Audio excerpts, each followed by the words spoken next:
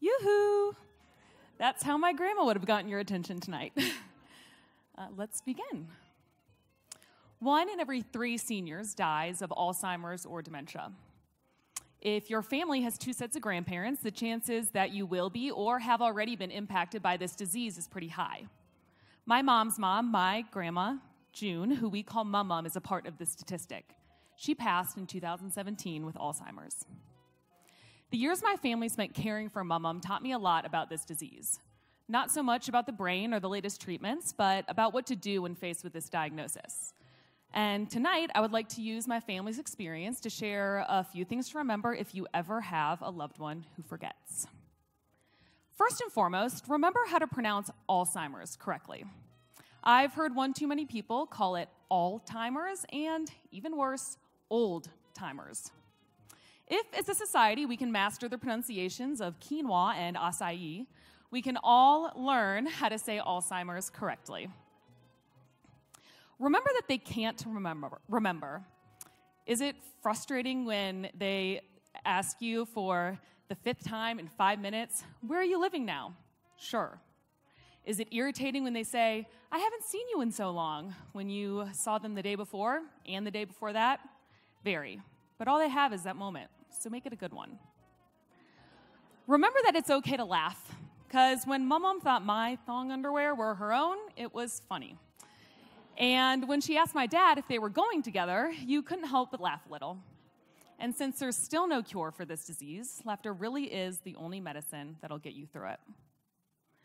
Remember that it's normal to cry. Mum was all in, whether it be mothering, teaching, or adventuring, she committed and she excelled. Watching such a bold woman be degraded to the helplessness of a child was heartbreaking. And those moments you notice a difference are devastating, so give yourself permission to grieve them. Remember to play music.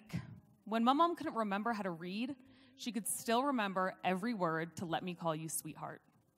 So sing, buy an MP3 player, and download all of their favorite songs.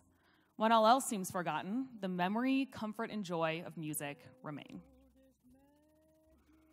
Remember that it's okay to lie sometimes. There's actually a name for it. It's called compassionate deception. When Mum would ask where her deceased husband was, we quickly learned that for her sake, it was better to respond with, he's on a business trip, than to undermine her reality and tarnish her spirit. Just a disclaimer, remember that compassionate deception doesn't always work. Mum was quick to call us out when everyone else got a heavy pour of red wine but her. We were certain the non-alcoholic stuff would be just the ticket. Clearly, we underestimated the power of a quality Cab Sav. Remember, they're still human.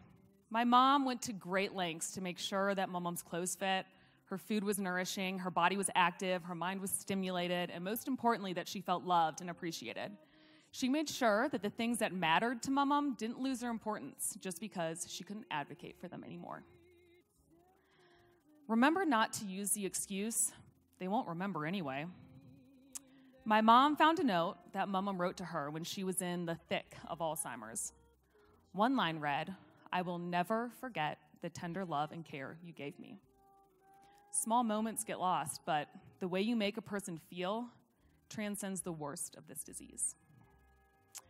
Remember that it's not their fault. Mum traveled to all 7 continents and 49 of the United States.